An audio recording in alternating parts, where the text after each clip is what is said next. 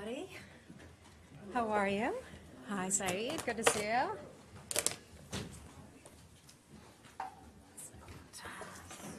Okay, good to be back with you. Happy Tuesday. Hope you're all having a great day. It's like 20 degrees in here. Usually it gets a little hot. At least under the lights it gets hot, so it feels nice to have it a little cooler. Brisk. Okay, I want to start out by telling you sort of a theme week that the administration is having, and we're calling it American Heroes Week.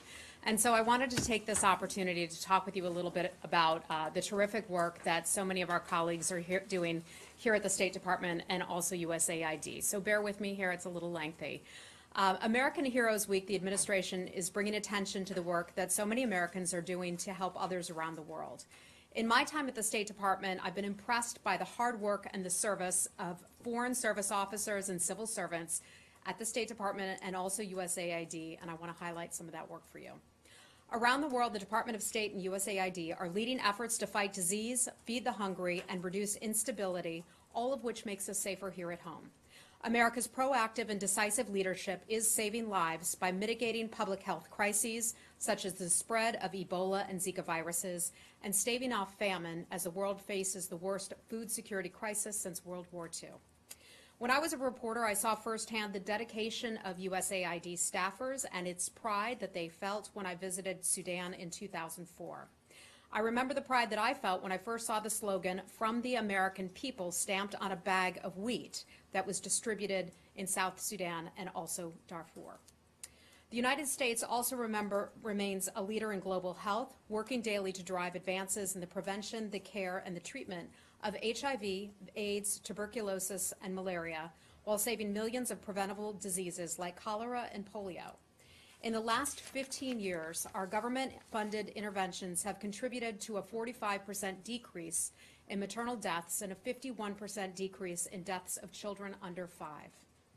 We also support U.S. citizens abroad. In the past 8 months, we've provided emergency assistance to or helped coordinate travel to safe locations for U.S. citizens who are in South Sudan, in Russia, in Belgium, Peru, New Zealand, and other places in the wake of natural disasters or civil unrest. In 2016, we assisted 5,461 international adoptions. I know how happy those families are to have those little babies. And we enrolled 3,821 children in a program that's aimed at preventing international parental child abduction. We support the security of U.S. borders while also facilitating the legitimate travel. In fiscal 2016, we issued non-immigrant visas to more than 10 million foreign nationals to study, visit, and do business in the United States. International visitors contribute more than $240 billion to the U.S. economy, supporting more than 1 million U.S. jobs. As many people will note, during the summer travel season, we help Americans see the world. Since the beginning of fiscal year 2017, we've issued 15.6 million passports for U.S. citizens and nationals in order to travel abroad. If a storm could disrupt your vacation plans, or if you get sick from drinking the water or anything else, we alert you to our travel warnings, the alerts, and country-specific information. That is always a good reminder that regardless of wherever you're traveling, you can go to our State Department website and let us know where you will be. In case of emergency, we'll be able to reach you and you can reach us. Life-saving and tireless work of our diplomats and aid workers embodies America's dedication to creating a safer and more prosperous world. Our assistance abroad is a testament to the generosity and the goodwill of the American people, and I'd like to thank my colleagues here at the State Department for doing such incredible work around the world. And with that, I will gladly take your questions. Thanks. Can I just ask, this American Heroes Week and the sentiments that you just expressed are an administration-wide, this is a administration-held sentiment? That is correct. So if the State Department and its employees do so much good work, why does the administration want to slash the budget by a third and cut, thousands of jobs? The administration believes that it has to do more with less. And that is part of it. We're striving to become more efficient. Part of that is taking a look at the reorganization. But when all of this is said and done, we will still remain the largest and most generous leader in humanitarian response around the world, and that will not change. Okay. I guess, if you say so. I think that there are probably people in this building and elsewhere who disagree with you, sir. Well, But anyway, I think, let's I move think on everybody to. can agree, we will still remain the Okay. most generous donor of any country around the world. Can I ask you just a couple, very Of course. briefly, two things Yeah. about the secretary? Sure. One, is it true or false that he's thinking about resigning or leaving the administration early? That is false. Okay. We have spoken with the secretary. The secretary has been very clear. He intends to stay here at the State Department. We have a lot of work that is left to be done ahead of us. He recognizes that. He's deeply engaged in that work. We have meetings scheduled. He has meetings scheduled for the rest of the week here in Washington.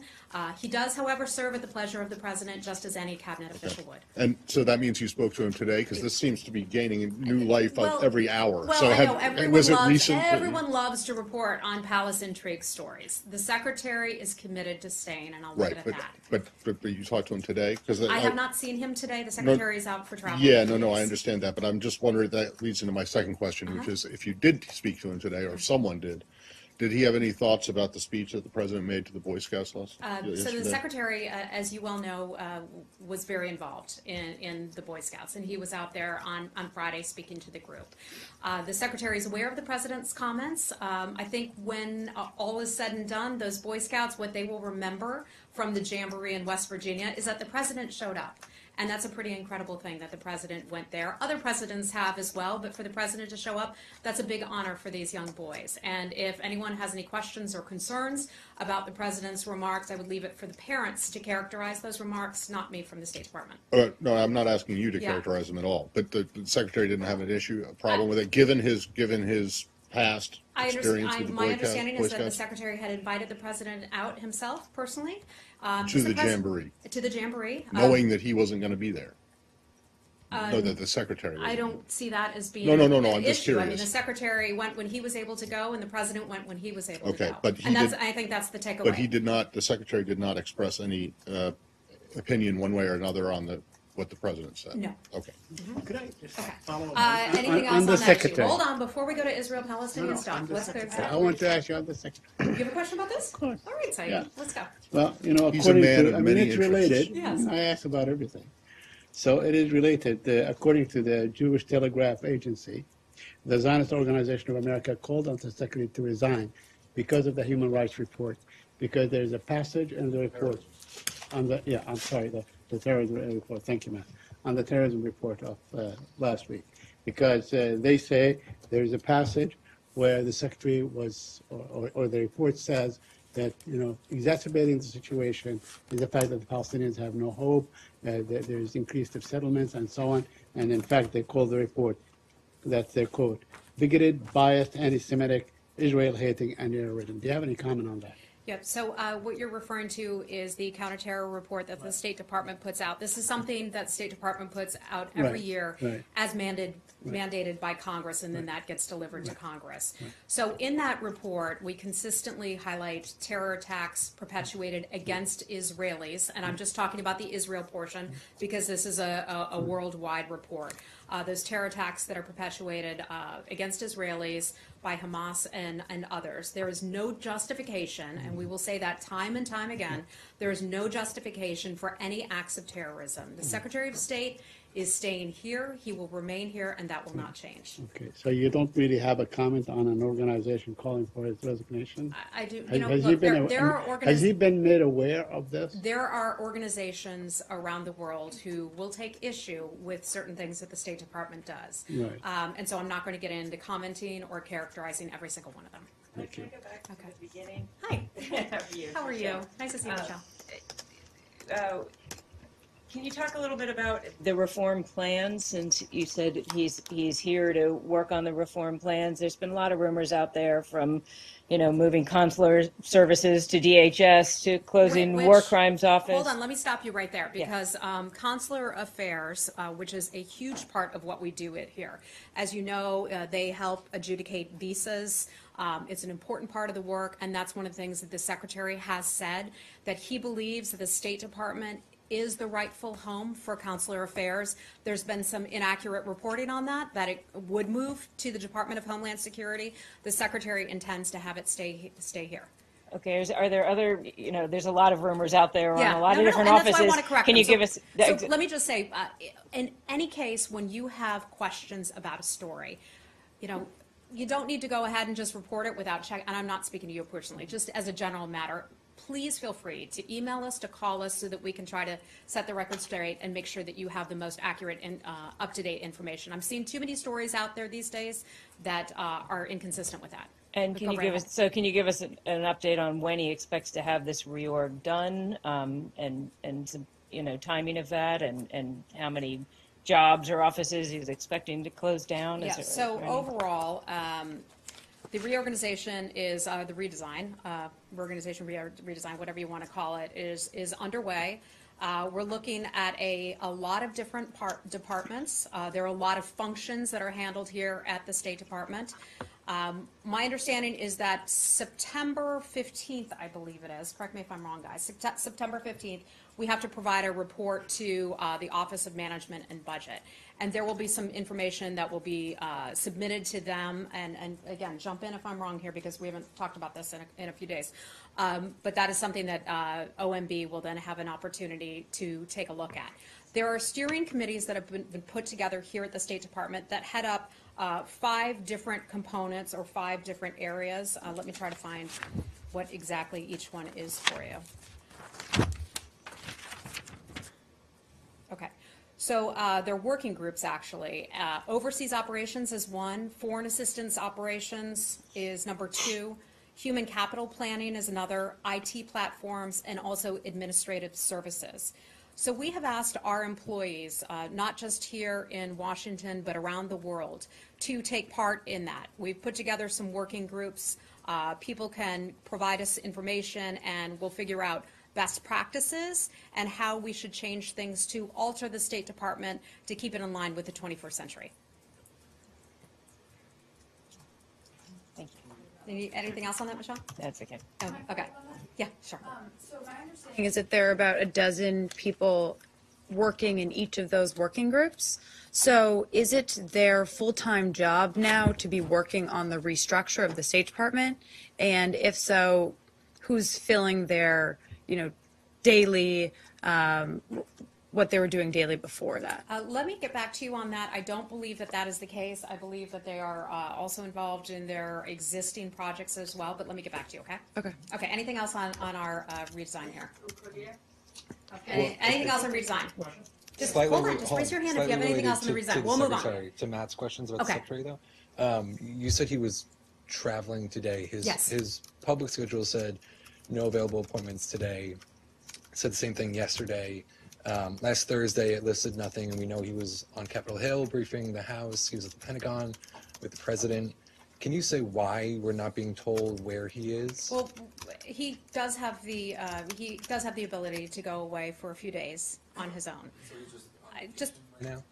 taking a little time off. He's got a lot of work. He just came back from that mega trip overseas. As you all will know, many of you were there with the G20 and his other travel as well. So he's entitled to take a few days himself. Of course, I don't think anyone's arguing against that, but why not just say he's on vacation then? I don't know what is standard for secretaries of state, how they actually list private days. I can check to see what the prior arrangements were. Matt Lee probably knows as our State Department historian, but that I'm not aware of. That's pretty standard. That's pretty standard? But, Okay. but a public event like on Friday, as we've discussed, Understood. is not. Understood. Okay. Let's move on there. Hi there. Hi, Heather. So Secretary Tillerson said of the Senate bill that he had concerns about limiting his flexibility, the Russia sanctions You're talking bill. about Russia sanctions? Yes. Okay. The administration has kind of signaled that it's supportive, I guess, of the House version. What is the Secretary's position on the House bill? Well, I'll say this again, and I'm sorry to disappoint you with something I've said many times Right, before. but he has commented on the Pending Senate. legislation, and so that would be considered pending legislation. It's something that is still in draft form, is my understanding. So I'm not going to get ahead of that, and I'm also not going to comment on any pending legislation. But the Secretary, I think, has been firm about sanctions on Russia. We've talked a lot here about the issues facing Ukraine, how we expect and we fully intend those sanctions to remain in place until Russia stops the provocative actions that cause those sanctions to be placed in the first place in Ukraine. do his comments about the Senate bill that he made a month ago still stand? I think that's for the secretary to speak to himself. I don't want to get ahead of the secretary on that. I know he's remained concerned. He's followed the situation in Ukraine very closely and feels that Russia needs to do a lot more before we're going to, if we were to ever change something related to that. And then just very quickly on Russia saying yesterday or earlier today that it almost telegraphed that it wants to get involved in the GCC issue. Is that something the U.S. welcomes? I think first what I would say about GCC is that we hope that all the sides will get together and have a meeting and sit down face to face. We're still waiting for that to happen and think that that could help advance the prospects for a resolution. That has not happened yet. We hope that that will happen sometime soon. If Russia can play a role, and by the way, Kuwait is still, the technical mediator of sorts holding that. If Russia can play a role in helping to bring the sides to the table, I think we would welcome that. We might be skeptical of whether they'd be able to do that or not, but we would certainly welcome that if anyone were to be able to help bring those sides together. On the secretary, Yes. There's been reports that the president has taken the secretary out of the Iran deal certification process. Do you have any comment on those We reports? have been incredibly, as you well know, Right, very involved I throughout that understand. entire It process. has been a State Department thing, but now Yeah. it And seems that that has the not president changed. wants to change Well, policy. and this he has looks- not changed. The State Department will remain just as involved as it always has in the Iran situation. So do you expect that in 3 months the Secretary of State will either certify or not certify that the I'm Iranians not are going to get dealing? ahead of what may happen over the next 3 months. We'll just have to wait and see. Okay. Hi. Hi, Michelle. I mean, I think his question kind of went back to what we had been asking before about the secretary's role vis-a-vis the White House. Is he happy with the amount of freedom he has to make the decisions that he wants to make at this point? So I would say that this is a deliberative process. The secretary, as do all other cabinet officials, meets with the president and the president's national security advisors and cabinet members. That is something that's normal, that's customary. They sit down, they have a healthy dialogue and conversations about the heaviest and the weightiest foreign policy issues. Sometimes people may, and I'm not saying this as it pertains to Iran, but in general, they may agree, they may not agree on different situations, and that is what's healthy in a democracy, to have those conversations. Ultimately, the president is in charge of this country. He decides, he's the boss, and I'll just leave it at that. Okay, and since we're on Russia, if you don't mind, in talking about sanctions, you always, or I would say you generally specify that the secretary is committed to these sanctions over Ukraine. Correct. What about his stance on the penalties on Russia over meddling in the U.S. election? To my knowledge, nothing has changed on that in terms of that. I think the secretary has been clear in his position that Russia meddled in the election. I know you've asked me a lot about that particular issue, and we continue to have concerns about it. So, anything else on Russia? Anything else on Russia? Yeah, one of those penalties Okay. was the seizure of the 2 compounds, Yes. and that is up for negotiation with the Russians to actually return. Well, them. that actually would not be considered a sanction. Well, I said penalties. Oh, okay. So regarding the dachas, and everyone's so obsessed with the dachas, but regarding that, those conversations are ongoing. As you know, Mr. Shannon here, Tom Shannon, has been engaged in conversations with his counterpart. No decisions have been made on that whatsoever. And so I can't get ahead of what's going to happen, but we do know that they were involved in some nefarious activities here in the United States, and we had the right and the ability to, Russia still owns them, by the way, I want to be clear about that, but we had the ability to have people leave from that facility and contain those facilities because of activities that were taking place there. You know who's the most obsessed about the Dodgers? The Russians. Yeah, of course they are. I mean, when you talk to the Russians and Exactly. they have conversations. But it's not us. No. Not us who are obsessed about it. That is a fair point, Matt. But when you talk to the Russians about things like civilian deaths in Syria, it seems that they often want to talk about dachas more. Okay. Anything else on Russia? Okay. Okay. Hold on, Nazira. Let me come back to you.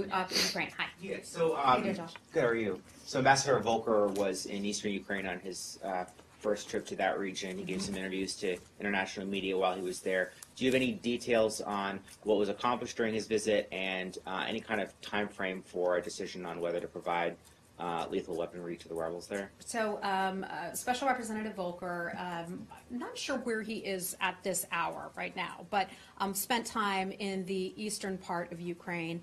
As many of you know, that's considered a fairly dangerous area. We've seen a real uptick in violence recently.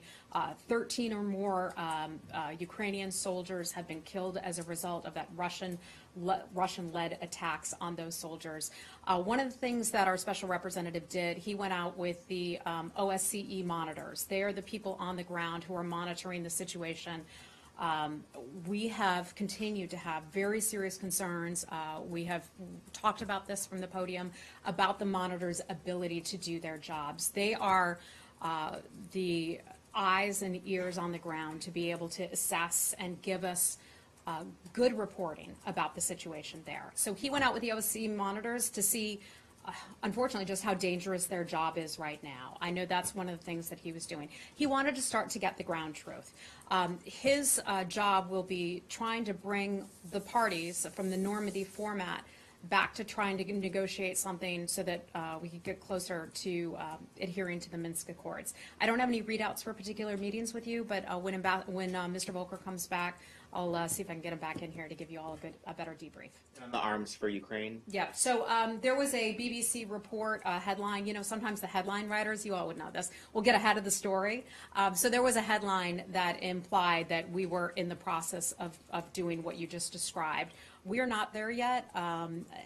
Let me take out the word yet. We are not there. The United States has not provided defensive weapons, nor have we ruled it out to provide to the Ukrainians. Okay, all right. Anything else on Ukraine? Okay. Afghanistan. Okay, let's talk Afghanistan. As we are approaching the end of July, do you have any update on the policy review? Why is the delay? You know, this is something, gosh, we've been in Afghanistan for 16 years now. It's something that I know the administration cares deeply about. I know General McMaster, General Mattis, and others care deeply about this matter. It is a complicated situation in Afghanistan. The policy review is still underway. It will be underway until they make a determination for the best way forward. There are other reviews we've talked about that are still underway as well, including Pakistan and others, and so I don't want to get ahead of that. I'm not going to say when this is going to happen. It could happen soon, but it may take longer as well. Okay. What tools does the Secretary envision to turn around the conflict in Afghanistan? Well, I think one of the things that the Secretary feels very strongly about is trying to get to a place where we can have some sort of a peace process. And that means actually sitting down and talking with members of the Taliban and starting to facilitate that kind of dialogue. Ultimately, like in many situations, in many other countries, military options or military strategy is not necessarily going to win those countries and put peace back together. It's part of it, but in the long run, you have to bring both sides of the table or multiple sides of the table together to determine their future. So am I reading correct? He is not pro the military option? Well, I'm not. I mean, that's a piece of it. Of course, the military option is a piece of it, but the Secretary of State is not going to advocate or is not going to work on on Ms. McMaster's behalf or on General Mattis's behalf. That is their piece of it to decide at the Department of Defense and as the National Security Advisor. Our piece of it to work on is more from the diplomacy standpoint and humanitarian assistance. Okay. Hi, Nazira. Hi, nice to see you. Thank you. She's our Afghan journalist. So welcome back. Thank you very much, Nazira Zimkarimi. Now I'm working as an independent journalist. You might know about yesterday big attack in Afghanistan. So many people has been killed and injured, and Taliban took the responsibility. On the other side, Defense Secretary General Mattis also not satisfied about the Pakistan pressure toward the Haqqani network and Taliban. And also, Pentagon spokesman said that $50 million will not deliver to Pakistan. Pakistan supposed to bring more pressure to Taliban and Haqqani network. Do you have any comment about it? Sure. Well, first, let me start out by talking about the attack in Kabul. Yes. July 24th took place yesterday. They killed at least 35 people and wounded many, many more. We want to send our condolences to the families of those who were killed and also those who were injured. Afghanistan is a good friend of the United States. That is something you all have experienced, some terrible, terrible terror attacks in your country, and our hearts go out to you and your people. I know your family has been affected by this as well, Sure. and that is something we care deeply about. The latest attack targeted civilians and public servants. My understanding is that one of our guards, a local Afghan, was killed in the blast as well, so our heartfelt sympathy goes out to his family. We're aware that members of the Taliban have claimed responsibility. We know that the Taliban has become more dangerous and more deadly and has been involved in the kinds of attacks that perhaps previously they have not been involved with, and that remains a major concern of ours. Still, you're optimistic about peace process with the Taliban, although they show every day negative. I think it's premature to say that, but when we can get to the point where we might be able to help facilitate, along with Afghanistan, to get people to sit down and talk together, then that would certainly be a step in the right direction. Until then, we will continue to support our Afghan partners. Thank you. Thank you. Okay. Hey, how are you? Sure. Okay. Wait, you have one on Afghanistan? Yeah, what do you say to critics who say you don't have enough people working in the State Department to even pursue a peace process? So we do. We have a wonderful lady, Ambassador Alice Wells, who has come over to lead for the time being. And I think a fault of ours here from this podium is that we've not done enough to talk about the people we've put in place to do the good work. And some of that has kind of gotten pushed by the sidelines because we've had so much going on with the DPRK and Russia and all of that. Alice Wells, we were thrilled to have her come back here at the State Department. She had previously served as U.S. Ambassador to Jordan and numerous other places. So she has remained very engaged in the process. She's a terrific leader. We're looking forward to having her a part of that. She has taken on, for at least for the time being, the duties of the Special Representative for Afghanistan and Pakistan.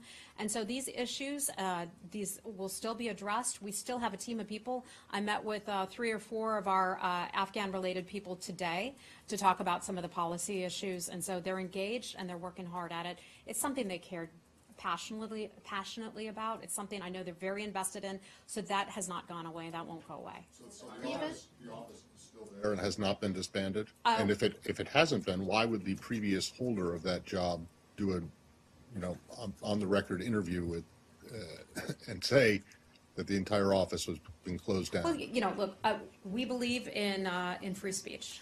You're referring to Laurel Miller. I've met with Laurel, and she did some fantastic work here. She's entitled to go out and talk to reporters about her time. Yeah, but you're saying that what she said was flat out wrong. No, we have Alice Wells, who's in position. She's in the position to handle the SRAP duties for now and for handling that bureau.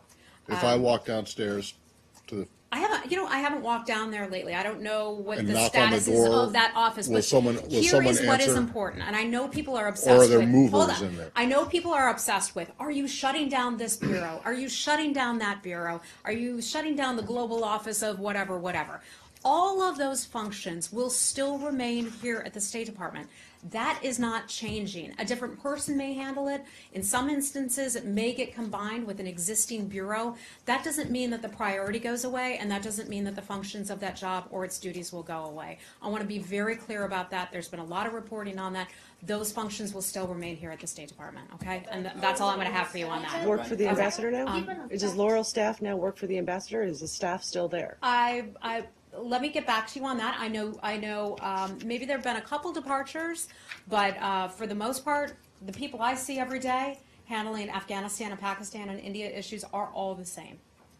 Given the fact that Alice Wells is both the acting special rep for the Office of Afghanistan, SRAP, and she's also acting for the SCA. What is in the future, will the office reporting to SCA Bureau? I'm sorry, what was the last part? In the future? Yeah, what is the plan with the special SRAP being reporting to the Bureau of ACA. So my understanding is that she will be working on both issues right now. She's hard at work. She was here when the Afghan girls arrived and meet them at the airport, just one small example. She remains very passionate, engaged in these issues. Where that title of special representative goes in the long term, I'm not sure just yet. We have 70-some special representatives here at the State Department. Some are congressionally mandated, others are not. But what I can tell you is that every single function of a special representative of this or that, all of those issues will still be addressed. We're not going to stop caring about Afghanistan, for example, if there's not a special representative. The functions will still be done. I don't think I can say that more strongly or more clearly than that. Okay. North Korea. Hi. Okay, let's talk about North Korea. Hi. North Korea. Okay. North Korea on the North Korean travel ban. Yes. And if violated the travel prohibition to the North Korea, what are the specific details of penalties? I don't want to get ahead of that just yet. Let me get back with you on what the exact penalties will be. The travel ban will go into effect 30 days after it is listed in the Federal Register. We've talked a lot here about the dangers of traveling to North Korea. I saw in one major newspaper today where people were talking about, oh, their neat experiences in North Korea, which makes it sound like it's a fantastic place to go. Let me use this as an opportunity to remind people it is not safe for Americans to go to North Korea. Let me remind you, we still have Americans who are being detained in North Korea. We don't want to see any more people go to North Korea and be detained, and that is why we put that travel ban in place. That travel ban had been under consideration for quite some time. Important to note, Matt, I know you had this question earlier. People will be able to apply to go to North Korea. Journalists may be able to apply, for example. Some Will. Well, you certainly can. You certainly can. So you have, and it's adjudicated on a case-by-case basis. You know all of that. So if you have important work to do there that is really necessary, and the work that journalists do is important to have that on-the-ground accurate information, we certainly value that. You'll still be able to apply for that kind of thing. So let me get back to you, though, with the specifics on what the penalties would be for Americans to travel there. Okay. And Pakistan? Hold on. We're gonna stay in Asia now. Yeah, Korea. Hi. So yeah, I was curious about the humanitarian classification as well. Like, how many U.S. citizens? On North Korea? Yeah. How many U.S. citizens actually go to North Korea for those kinds of purposes? I wish we knew that number, but that's not a kind of government number it's not a number that we would track. You think so? And once this takes effect, they're going to have to get special permission, so then you'll know. So we don't keep track of that. Okay. And nor do we keep track of the number of Americans the government doesn't keep track of the number of Americans who travel to, the UK or Australia or any other place. We just don't track it in that fashion. Okay. Okay. Anything else on Asia? Asia, holistically? Yeah, Korea question. All right. But first, I actually want to follow up from last Thursday. Is there now a statement, or is there a statement yet about the Secretary's relationship to the allegations against ExxonMobil regarding Russia's sanctions? What's the first part of your question? Has the Secretary had the opportunity to put together a statement regarding his tenure at ExxonMobil during the period where these allegations of sanctions violations took place? Okay, we're not in Asia any No, longer. but my follow-up is about Your Asia. follow-up is Asia. Okay. Yeah. So I think I was clear on Thursday, and I'm not going to have a ton for you on this. Right. Treasury and its Office of Foreign Assets Control was clear, I think, in their in laying out their case. The Secretary went through great effort to not only resign from his company, retire from his company, but also recuse himself from anything related to ExxonMobil. So the Secretary has firmly remained, continued to have that position. He's not going to weigh in on all of that. You could talk to Exxon or you could talk to Treasury if you want more information. Sure, and that makes sense with regards to the Russia sanctions, but my question regarding North Korea, does it at all undermine the department's ability to urge China to adhere to DPRK sanctions when it's still not clear about the Secretary's involvement in sanctions violations during his tenure at Not Exxon. at all. I mean, look, China and countries all around the world recognize the threat of North Korea. They recognize a threat when they see an ICBM fired on July the 4th, when they see actions from that regime advancing nuclear weapons and testing. So it's not just in the United States' interest to try to denuclearize the Korean Peninsula. It's in the interest of the world. And the world recognizes that. And one good way to try to encourage Kim Jong-un to give up his nuclear weapons and the ballistic missiles program is to apply the pressure campaign. And that was one of the top priorities for the administration when Secretary Tillerson came in. And I've sat there in the meetings and I've listened to him as he's talked with countries around the world about the importance of that pressure campaign and keeping up that pressure campaign to try to remove the money that is enabling North Korea to keep going with its program. Sure, but still, doesn't that pressure become somewhat undermined if the messenger has a sort of conflict? Not at all, because this isn't about the United States. The Secretary remains firmly committed to pressuring countries and remains fully committed to the sanctions. And every country around the world, for the most part that we've spoken to, is in agreement with us on that and the dangers of North Korea. And you could talk to any of our allies and they would agree on that. Okay. Question on Israel Palestinians. Yeah. There was a time that would have led the briefing, but Right. I'm sorry, Anne, what happened to your question earlier? We went to Korea. Okay, So, sorry. Well, a couple things. Has the secretary been directly involved in any of the outreach to any of the parties, Israel, Palestinians, Jordanians? Could you detail any of that for us?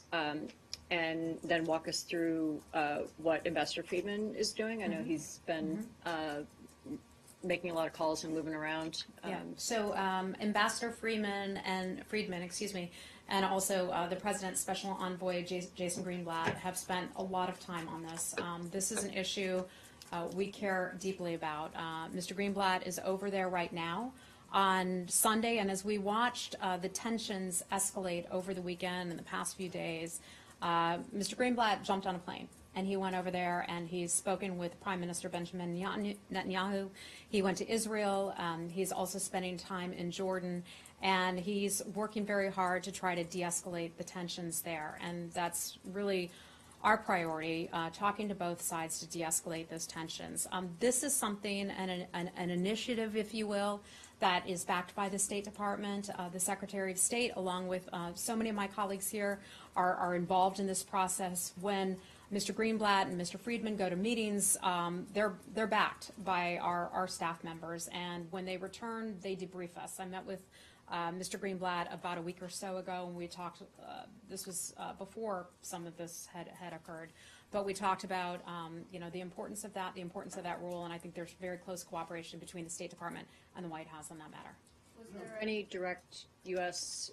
engagement in helping the Jordanians get to a place where the diplomatic standoff in Amman could be resolved, which was followed pretty quickly by removal of the metal detectors? Specific to the issue of Amman, I'm not aware if we were involved personally. I think that would be an issue between Jordan and Israel.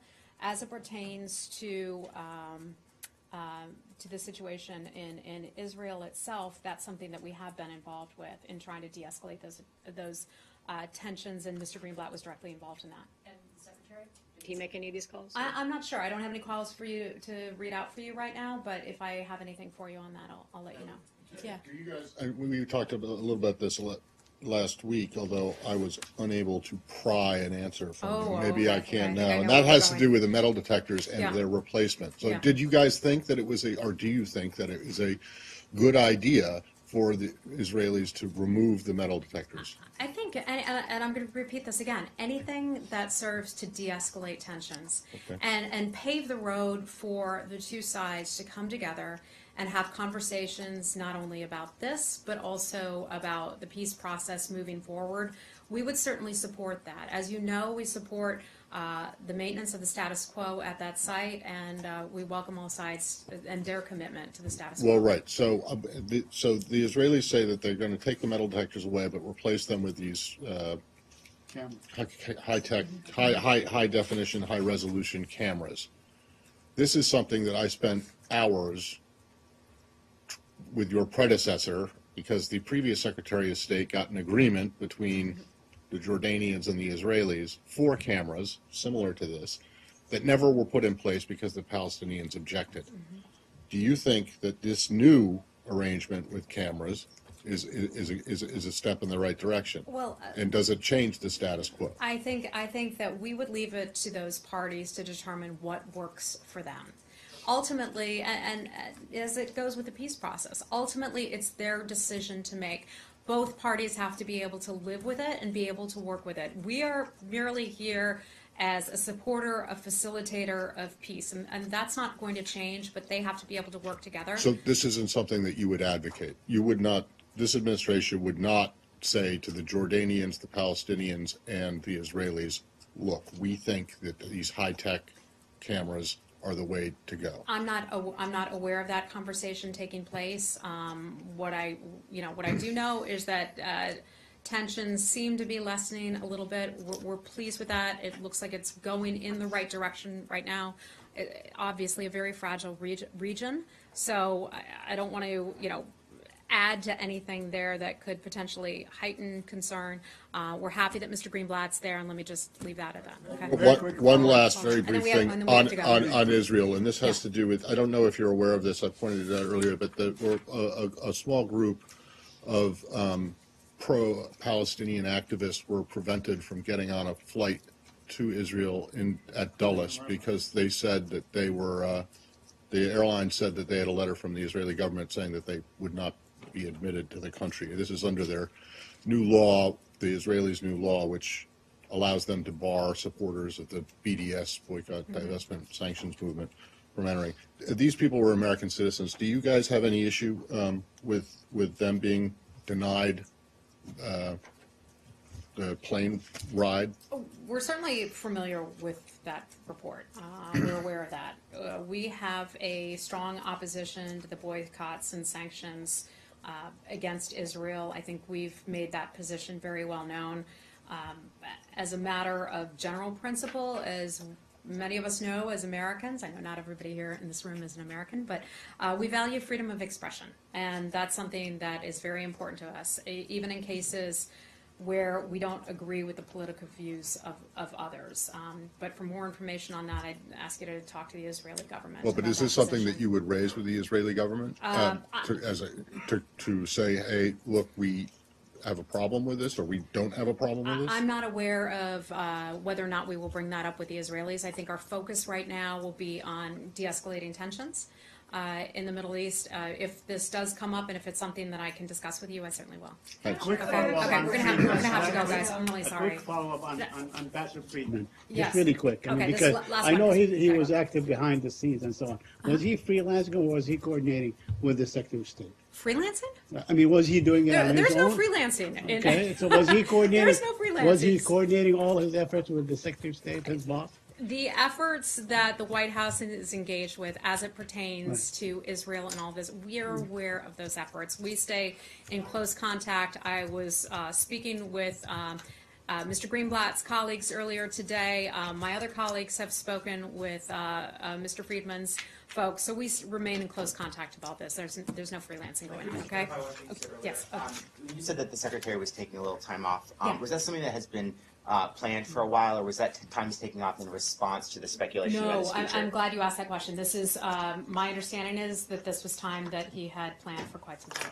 Okay? And Thanks, everybody. Is the State Department alarmed by these reports out of Mexico, all these allegations that the tourists down there have been drugged, or, I mean, there have been these incidents where they're getting injured or worse, and it seems like it's either poor quality alcohol or druggings or something. I mean, it's a mystery. Is that something that you're alarmed about or watching? I think, let me get back to you with that in particular, but I know that we are concerned with travelers. We give travelers warnings about places that they